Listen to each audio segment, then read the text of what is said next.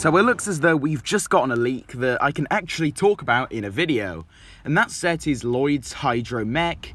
This randomly came out last night on an official site associated with LEGO, meaning I can actually talk about it and discuss it with you guys in today's video. This set looks satisfying, I'll give it that.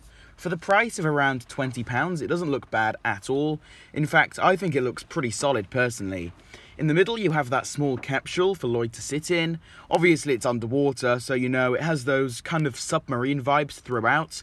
Now in this particular image, on the right arm it seems to have this oversized piece on the shoulder. I don't know if it's just me, but that gives me the impression that maybe this set can transform somehow.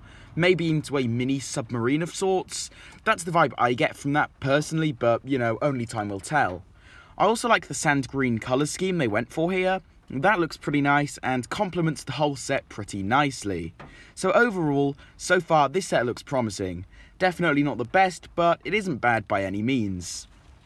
If you enjoyed and if this video was informative, make sure you drop a like on it. Subscribe, turn on post notifications, and with this all finally being said, I will see you all in my next one.